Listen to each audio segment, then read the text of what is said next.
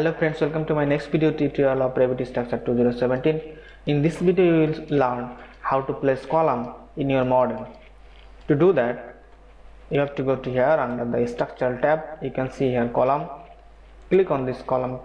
Now you can see here by default there is a column which is W10 by 49. If you click this drop down list, you can see there is a couple of column available here in this list. But if this list does not work for you, you have to load the column. You have the option here to load available size or your desired size. To do that, go to here, load family, this big button, click here. Now from this list, go down and you can see there is a structural columns. Click on this. Now select this still, and this is the white flash column, and you can see lots of available column and member here. So we want to use this one, W white flash column. Select this one and click open, and now you can see all the available W shape column is available here. So if you go down, I can see all the column available here. So we want to use a 18 by 106 size column. So I have to go down, 18 by 106, this one. So select this one, press OK now, and you can see the column is available here. And if you click this drop down list, you can see the column is here. So make sure your column size is 18 by 106 or as per your requirement. Now here you can see this is in depth, and right now we are in first floor. Click here, select this is height, and this should be second floor. So we are in first floor, it should be the next level, so second floor. And now click on this intersection point when highlighted, click one. This way, click on all this intersection point. You can draw. But by clicking all this intersection point, we can use other easiest way to draw the same size column if we have. By here you can see here is a add grid command.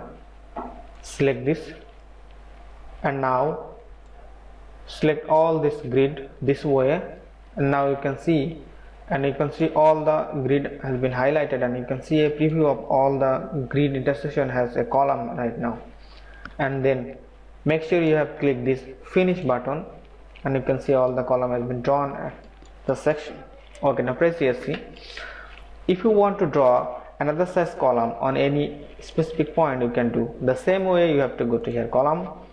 Now here load family, go down, structural columns, still W shape, and pick your column from here. Then it will be available here. Then you can draw by clicking individual point.